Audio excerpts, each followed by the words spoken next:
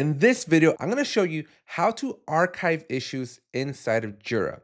This is a really cool new feature that I think you're going to like, and I'm going to cover a couple of use cases, tell you when you would want to archive versus delete versus transition. I'm going to go over all the details in this video, so make sure you subscribe, make sure you drop a like, and more importantly, check out those links down below, because if you have any doubts, any questions, or any help that you need, I have a Linktree down below so that you can get some time with me. And I also have a couple of cool things like my merch. I have paid courses, free courses, a book, and so much more to offer you. So check out that Linktree down below, and let's jump into Jira and let's talk about how to archive issues in Jira. So here we are inside of Jira, and the functionality that I'm talking about is you're going to be able to open up an issue. I'm just going to open up any issue at random. And when you click on the three dots on the far right corner, we have the ability to archive. Now, before you come at me in the comments and go, wait, I can't archive, let me give you some of the basics and some of the foundations that need to be in place for you to be able to archive, because not everybody can archive, and I'm going to show you what you need to know there, and then we'll cover some use cases as to when you should archive versus when you should delete and or other methods. So let's start off with the basics. So first of all, this archive capability is now a permission. So your project administrator needs to go into your project settings, and they have to confirm under permissions, go down to the archive issues section, and they need to make sure that you have the right role or that you're in the right group to be able to archive issues. In this particular example, you have to be in the role of administrator, and so your project admin would have to go to people, and they would have to add you here in the people section so that you can then have that permission. Now, if you don't have this capability, right, if your archive is just not there at all, then that most likely means you're not on the premium version of Jira. And this is a different problem you're going to want to solve with your Jira admin or your finance department, because you do need to be on the more expensive version of Jira to be able to do this. Now, the other caveat that I'm going to tell you is that if you have the premium and you still can't archive, but you have the right role, then you may need to talk to your Jira admin so that they can configure the permission scheme altogether, because it might just not be configured correctly. And so maybe talk to your Jira admin. But assuming you've gone through those hoops, assuming you do have the right permission, and assuming your project is on premium and everything's good and everything's kosher, then all you need to do is go into an issue, any issue that you want, and you open it up, and you click on the three dots here, and you simply click on archive. This is going to be a new feature. Now, when you do archive something, you're going to get this little pop that says, hey, you're about to archive the issue. But notice something very interesting. Notice something that is much, much different than when you go to delete something. Unlike the delete, which is completely permanent, when you archive, you're going to click this yellow button, and this issue has disappeared, poof. So very much like when we delete an issue, except one big giant caveat.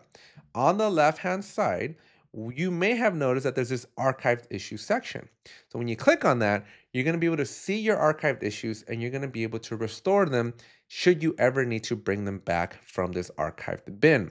Now, this fundamentally is also controlled by another permission. So there's that be able to archive permission, and then there's the be able to restore. I recommend, if you're watching this and you're a Jira admin, open up your archivable permission to, I wouldn't say everybody, but to a lot of people.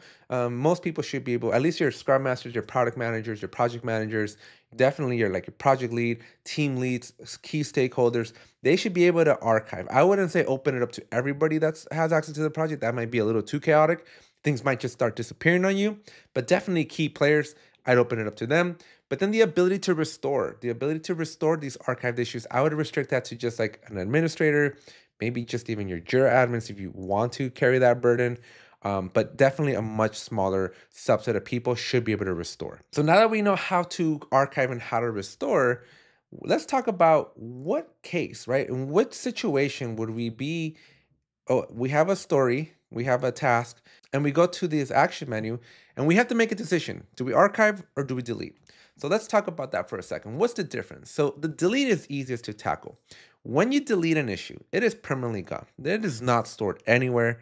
There's no backup unless you have a backup solution like Revise, not a sponsored, but a huge supporter of the channel. Unless you have some sort of backup solution, once you hit delete, those issues are gone forever. There's nothing, there's no support, there's no Atlassian ticket you can submit to bring that back. So deleting is something that is very, very much permanent, very, very much forever. Now, the archive, this is why we like this feature, because prior to this feature being rolled out, the only other thing you can do if you didn't want to delete was move the issue to another project if you wanted to still retain historical purposes, or you would have to transition it to like a canceled or won't do status, or maybe just even a done status with a resolution of won't do. The problem there is when you would transition it, it's still in your sprint and your burn down gave you credit for work that technically nothing was done on. And deleting it was really the only option you had, was to poof it out of existence without going through the gears and system that is Jira, and not get the false credit, right? So you'd get like a false positive. So that was not a really good option. Neither really were good options, deleting or transitioning to some sort of a done status, right? So I'm really, really happy that Atlassian has introduced this archive capability, because now if somebody makes a mistake, you don't have to delete it, you don't have to transition it.